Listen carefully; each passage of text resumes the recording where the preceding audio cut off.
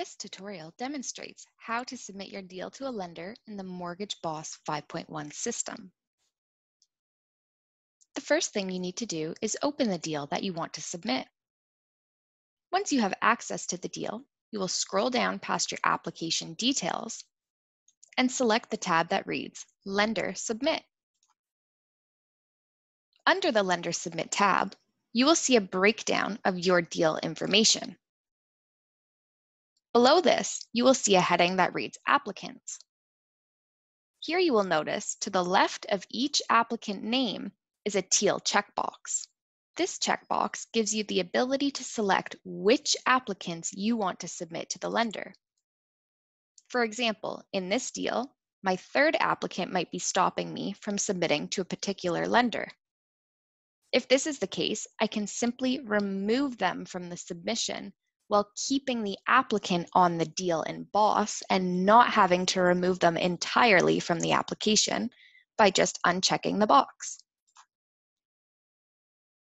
On the right-hand side of the applicant section, you will notice a column that reads Primary Applicant. This is where you can designate which applicant is the primary applicant upon submission. You can do this with a simple click of a button. You do not have to manually change the order of your applicants in the deal to designate the primary applicant, which would take extra time and work. Instead, you can simply select the checkbox under Primary Applicant upon submitting to the lender, just like this. Now, my second applicant listed is going to be the primary applicant upon submitting to the lender. Below Applicants, you will notice an Application section. This application section will show up if you have more than one mortgage requested. This is where you can select the mortgage request for this particular lender submission by selecting the checkbox beside the mortgage. Next, you will go to the Submission section of the Lender Submit tab. Here, you will see Lender Notes. These lender notes appear upon being entered into the Deal Notes section under the Notes tab on the left side of your deal. However, under Lender Notes, you have the ability to enter additional notes that you may have for a particular lender when you are submitting the deal to that given lender. For example, you may have different notes that you want to submit when you're submitting to TD Bank versus Scotiabank. This is the section where you can manipulate and add those additional notes.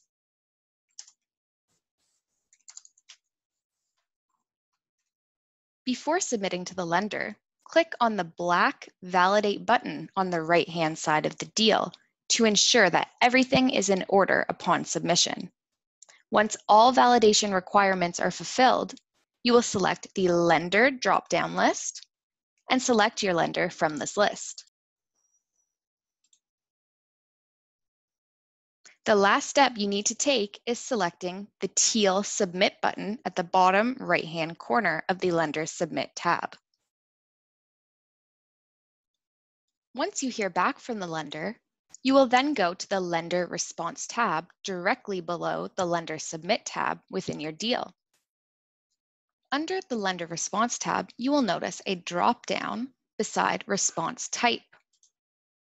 This is a filter to see a particular response, for example, approved.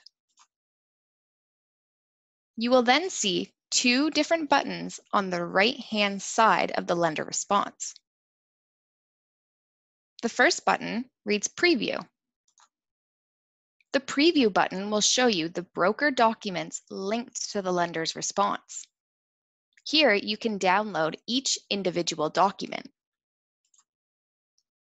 You will also notice a Details button. When you select the Details button, this will display the information that you have submitted to the lender, including the mortgage information. And at the bottom, you will view Lender Notes. This is where you will see the lender's response.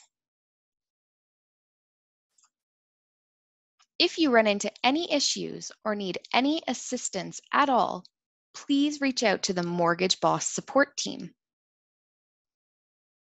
This is how to submit to a lender in MortgageBOSS 5.1.